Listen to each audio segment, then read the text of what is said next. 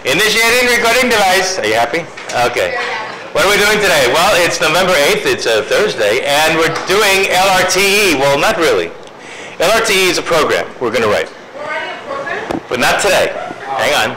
We're laying the groundwork for actually doing it tomorrow. What?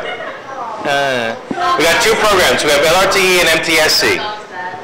LRTE, left sum, right sum, trap sum, and the error for trap sum. How good is trap sum? We're going to try and figure out if the error term goes to 0 in the limit. Okay? But first we've got to lay down a little groundwork. Alrighty? So here we go. Alright, keep track of this. I can't see it. I hate this projector. Okay. If this projector were normal, I could probably see it.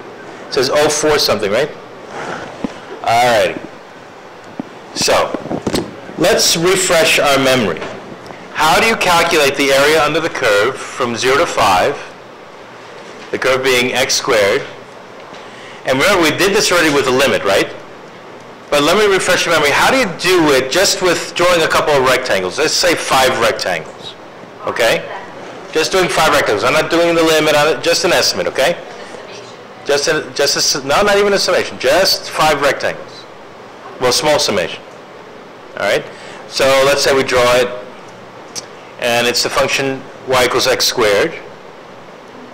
So it goes through 0, 0, and it goes through 5, 25, let's say. All right, let's break this up into 5 equal pieces just for fun. It could be 10, 20, doesn't matter. And hopefully that's about right. I think it goes a little higher, but whatever. All right, so let's do this. Now, we did right sum. Let's do left sum. Let's see how left sum is different, okay? So let's draw a left sum rectangle. How high is the left sum if delta x is 1? How high is the first left sum? 0, right? We used to take the height from here for a right sum. That would be f of 1, if this is 5, right? But, whoops, I lost my shape. But now the height of the rectangle is 0, so basically I don't have a rectangle. Now the next one has a height of 1, so I'm going to draw it like this. See?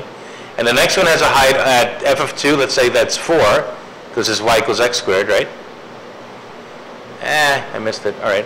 And then a height at 3, which is f of 3 is 9. And a height at 4, which is f of 4 is 16. I don't like that one.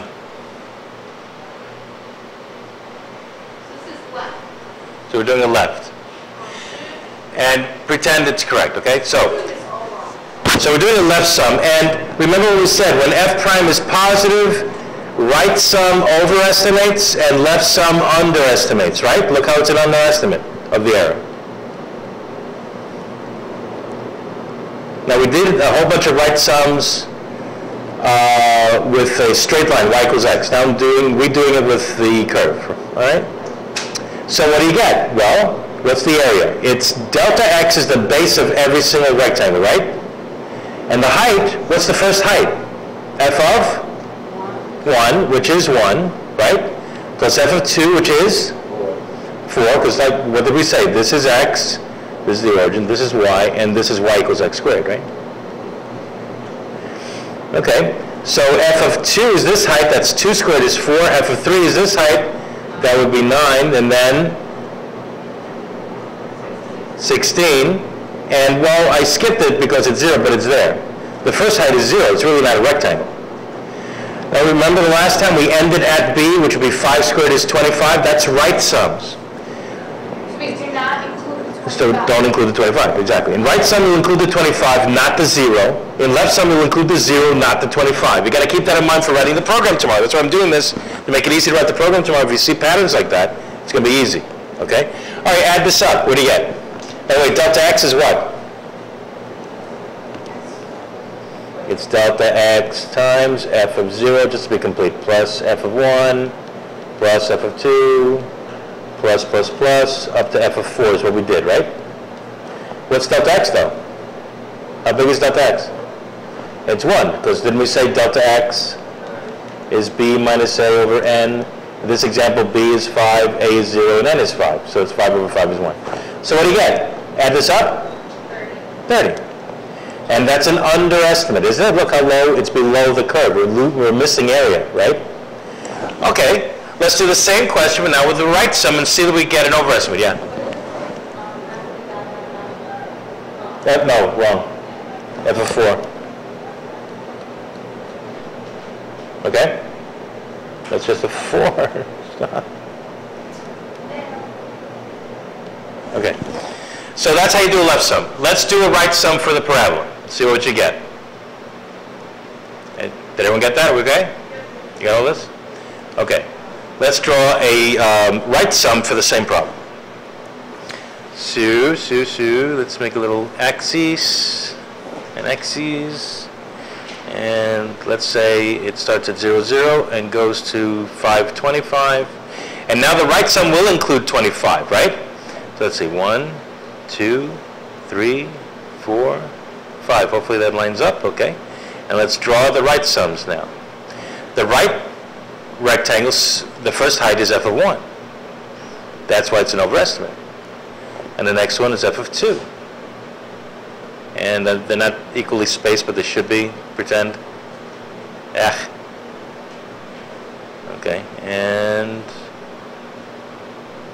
something like that. And something like that. I missed the bottom here. Pretend I didn't. And something like that. So it's clearly way overestimating, right? So how do you get the exact? That's what we're after. We'll get there. Hang on. Okay, so what do we get? Delta x, which is again 1, times who's the first height? F of what? F of 1, plus f of 2, plus f of 3, plus f of 4. Do we stop at f of 4 this time? No, go to f of 5. Okay. All right, so let's work this out. That's 1, because b minus a over n is 5 minus 0 over 5. F of 1 is 1 squared, f of 2 is 2 squared, f of 3 is 3 squared, right?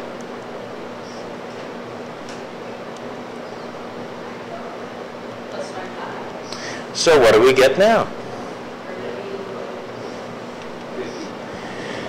55 though, isn't it? Because that's 10 and that's 20, so that's 30, and 25 is 55, right? So 55. And that's an overestimate. We know, look at it. I mean, look how overestimated it is. But the answer is somewhere in between. This is like the sandwich theorem. As n gets larger and larger and larger, the underestimate for left sum gets bigger and bigger and bigger, goes to the right answer. The right sum, the overestimate, gets smaller, smaller, smaller, going to the right answer. The answer is sandwiched in between, the sandwich theorem. Okay, what about trapezoids? Have you done that? Let's talk about trapezoids and see how we can make it easy when we write our program tomorrow. Let's do the same question with trapezoids. All right, how's the time looking? 8 already? Oh, God. You know, you can't do anything in 10 minutes. Okay. Well, I'm trying to explain stuff. All right, you want me to go fast? I'm sure I could do it. No. Okay. 0, 0 to 5, 25. Okay? Now, let's see. I'm going to draw it this way. Let's put an altitude here. That's not an altitude. Or a base of a trapezoid, right? Right here. Why isn't it? It keeps on moving when I let go. Whatever. And here. And here. And here. And here. Well, pretend it touches, okay? I can't pretend. Fine, it touches. There it is. I don't like this one, but it's there, okay? Now, look why, is trapezoid going to be an overestimate or underestimate? Well, I didn't finish drawing. It's slightly too much. Look, it's a little bit above the curve. These little straight lines here, that's the top of the trapezoid, a little bit too high, a little bit too much area there. See it? But it's a really good, really close approximation, better than what we had. So trap is going to be better. Okay, but it's still an overestimate. Now, notice, when f double prime is positive, what does that mean? Increasing? No, that's f prime is positive. When f double prime is positive, concave up, trap overestimates. And mid-sums, did you ever do a mid-sum? We'll do that tomorrow. Underestimate. Okay? Hang on. We're going to get there. We got it perfect with the limits we did yesterday, but we're going to get convergence tables with the program. Okay? So how do you do it? Well, remember the area of a trapezoid. there's two bases. The parallel sides are called bases, so we take the average of the bases over 2, the average of the bases, right, times the height. Okay, yeah. It's 10, okay. Well, all right, what we're going to do is we're going to show that trap is simply left plus right over 2. It's 30 plus 55 over 2, or 85 halves. Okay, YouTube, you got to go away. See ya.